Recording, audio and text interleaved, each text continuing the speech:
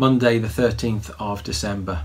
I wonder, in the run-up to Christmas, are you getting a little bit weary of some of those Christmas songs, those classics from years gone by that are just being played endlessly wherever you go? Or maybe you're the sort of person that likes to play them on repeat at home and drive everyone mad. Or maybe you've got a favourite carol and you were so excited because you sang it yesterday in church, or you're hoping to sing it this coming Sunday at more carol services. Well, I wonder if you've ever written a Christmas carol or written a song of praise to God.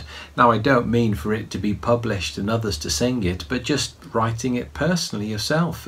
It's a great thing to do, just you writing your heartfelt expressions of thanks to God. Because this is what we're looking at today in Luke chapter 1, verse 46. We're jumping from Matthew to Luke for a while, and we're just looking at the beginning of this remarkable song that Mary writes. She's writing this on the back of this extraordinary meeting of her and Elizabeth, her cousin. Mary so young, Elizabeth so old, and yet miraculously they're both about to give birth.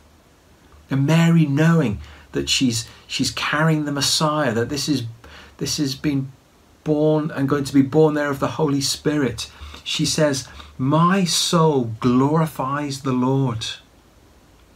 My heart rejoices in God, my Saviour." Such an important phrase for us to understand, particularly for those that have taken Mary and made her to be someone the Bible never says she is.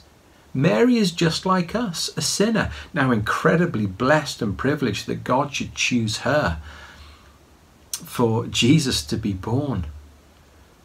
But Mary needs a Saviour. Do you see that? She talks about God being her Saviour. She goes on and she says that you've been mindful of me, a humble servant. And she's just filled with praise. And that is, of course, what all of God's people are. When we understand how gracious he's been to us, how merciful he's been to us, we just want to be filled with praise constantly.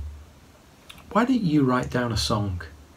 Why don't you make Mary's song your song, but of course put it in your own words, just expressing how grateful, how thankful you are to God for all he's done for you in giving you Jesus.